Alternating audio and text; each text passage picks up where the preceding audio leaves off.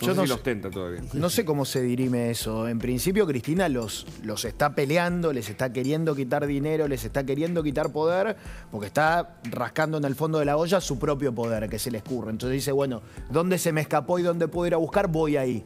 Pero mi sensación es que al final Grabois estará enojado más o menos, algún otro estará enojado más o menos, pero después vuelven a hablar con ella. Claro. Insisto, no construyen, no buscan otro liderazgo.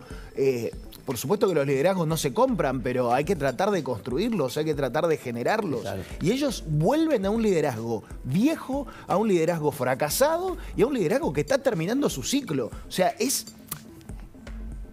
muy ¿Para vos muy está terminando el ciclo del Yo no kirchnerismo? tengo dudas. Digo, no subestimo a nadie, pero no tengo dudas. Pero No hay mal que dure 100 años y todos los ciclos políticos terminan en algún momento. No me quedó claro que pensaba el kirchnerismo, ¿no? Este es el cuarto gobierno kirchnerista. En 18 años, ¿no? Entonces me parece que naturalmente va a terminar este ciclo. Naturalmente creo que Juntos por el Cambio tiene que hacer todo muy bien y con mucha humildad el año y pico que queda para la elección del año que viene y tiene que gobernar la Argentina tratando de liderar los consensos que se necesitan para hacer los cambios estructurales que precisamos. El problema, Juan Manuel, es que la gente no estaría percibiendo exactamente eso. El nivel de desesperación que hay en la calle es muy importante.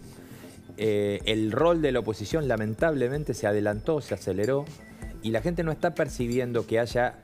Yo sé que la oposición puede decir claramente, bueno, pero nosotros tenemos que hablar recién en la campaña del año que viene, pero eso ya no está pasando.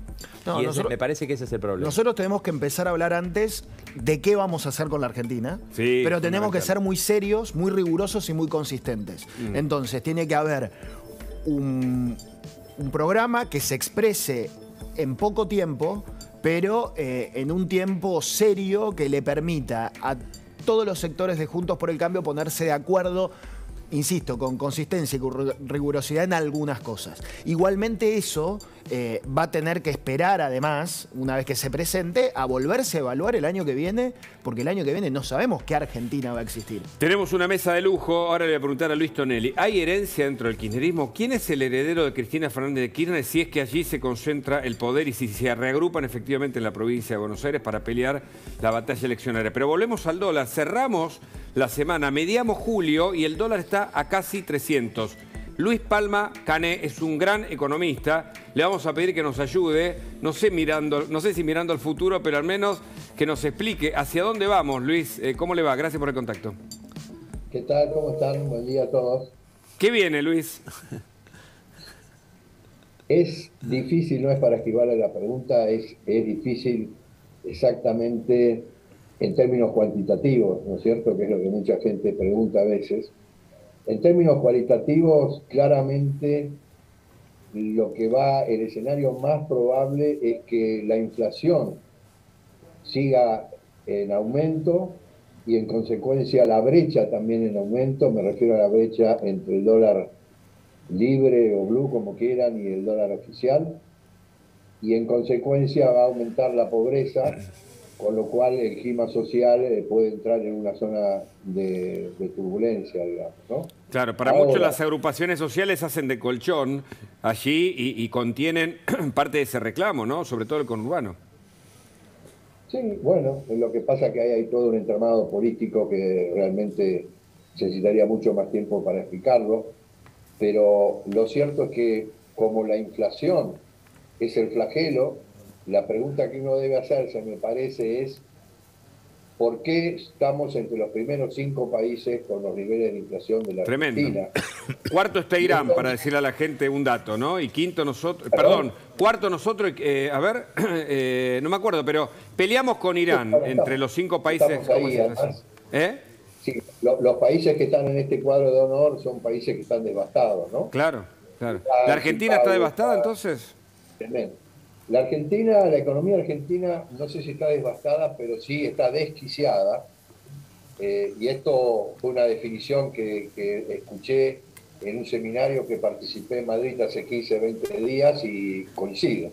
Ahora, el tema de la inflación en Argentina, que es lo que de alguna manera arrastra al dólar y demás, eso es lo que yo les quería decir, ¿por qué somos los que estamos ahí?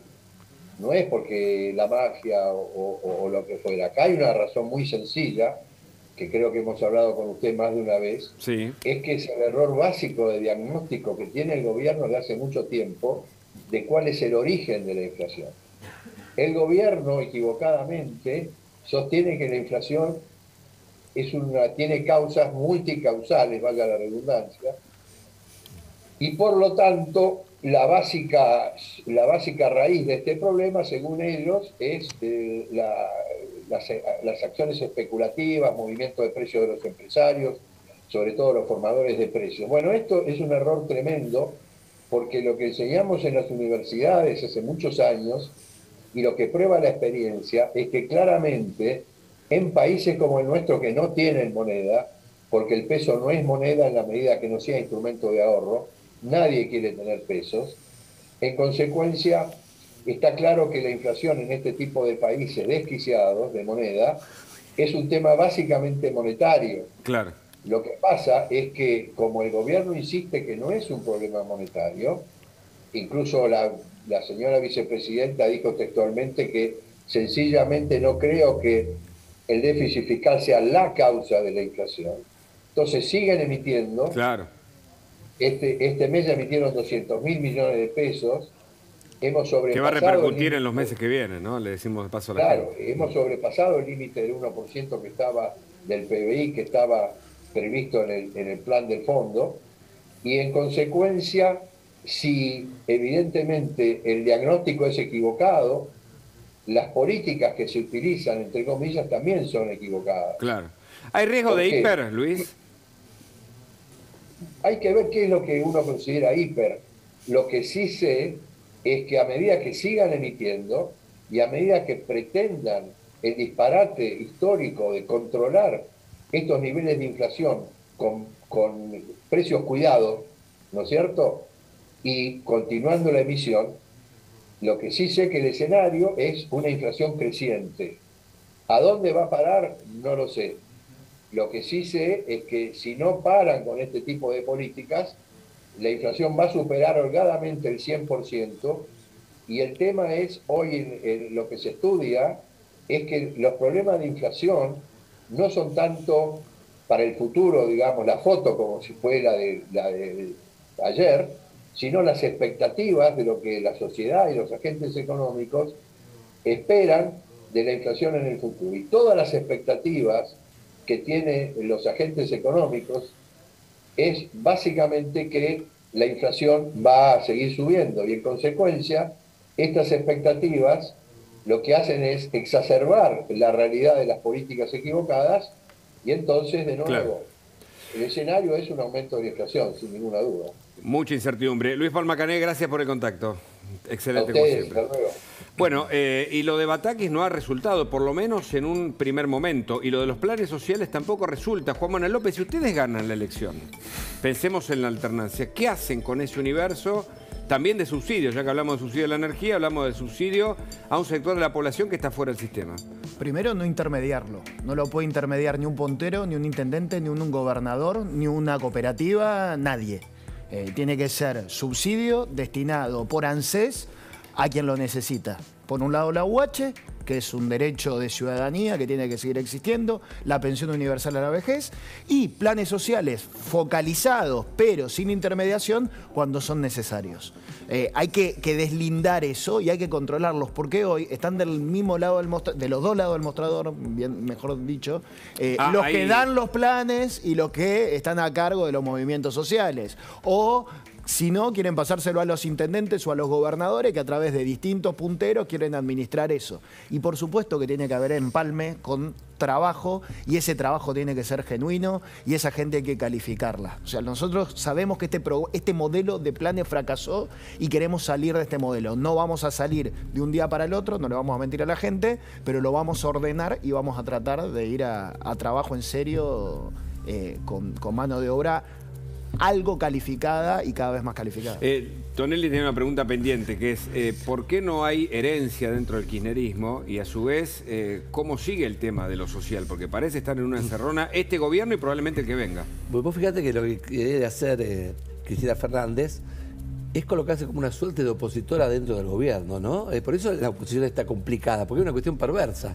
Dado que lo esencial hoy es la gobernabilidad o la escasez de gobernabilidad, ¿no es cierto? Que la propia líder del espacio desafía al presidente, desafía los mecanismos de poder, te genera un problema de ingobernabilidad. ¿Pero no es un boomerang eso? Sí, claro que es un boomerang. ¿Y por qué no lo...? Y bueno, ellos tienen la peregrina idea que si hay un estallido y hay una crisis no les toca, ¿no? Que se pueden colocar afuera. Bueno, eso es como, viste, los dibujitos de la Pantera Rosa que iba cayendo, ¿no? Y se salvaba saltando el último minuto. Esto no sucede. Sabemos lo que son las crisis cuando explotan. Le pasó a Carlos Menem en el 2001, ¿no es cierto? Que también sufrió las consecuencias. Y por el otro lado, Cristina Fernández, yo creo que máximo la debe sufrir como Carlos de Inglaterra sufrió a Isabel II, ¿no? Desde que soy chico está esperando, ¿no? Con la nariz contra el vidrio, esperando que, bueno, la madre pase a mejor vida y él sea el rey. No sucede. Así que máximo me parece que está en esa situación, ¿no? Es muy difícil pensar a un kirchnerismo sin Cristina Fernández. Porque además no tiene volumen político ni experiencia. Claro, y por otro lado, a ver, en términos de qué deja de herencia, ¿no? Porque Isabel seguramente deja el Palacio de Buckingham, Windsor, Balmoral, ¿no? ¿Qué deja el kirchnerismo? Me parece que deja tierra arrasada, algunos ¿no? dicen deja la sociedad de Bueno, algunos pozos, ¿no? Algunos pozos. Bueno, claro. Ahí no me consta, ¿no? Pero que las brujas vieron, no existen, pero las hay, ¿no?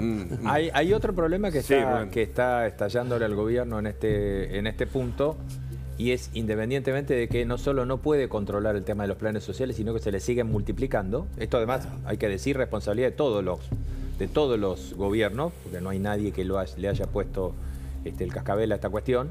Se le siguen multiplicando los planes y ahora además tiene, un poco como decía Luis recién, una guerra interna, una posición de Juan Grabois que es muy resbaladiza, porque como dijo aquí en el reportaje en La Nación Más con Luis Novarecio, está pensando en irse del frente de todos, pero no termina de irse del frente de todos, pero al mismo tiempo le tira misiles a Alberto Fernández y ya no se sabe exactamente si Cristina de Kirchner está bajo control. Es como una especie de Bernie. A Cristina de Kirchner lo tiene Bernie para que actúe como su cara en la derecha, ¿no? Intente contener por ahí. Y a Juan Grabois lo tenía de este lado. La verdad es que no se sabe si lo está controlando o no. Lo cierto es que esta tarde, ya pasó ayer, vino pasando en las últimas semanas, pero esta tarde formalmente Grabois se reúne junto con el resto de los piqueteros no oficialistas. Es clave eso. Que es clave. Se va a sentar con Beliboni, se va a sentar con el Polo Obrero, se va a sentar con el resto de los piqueteros para coordinar una protesta general. Esto no había pasado nunca, Hugo.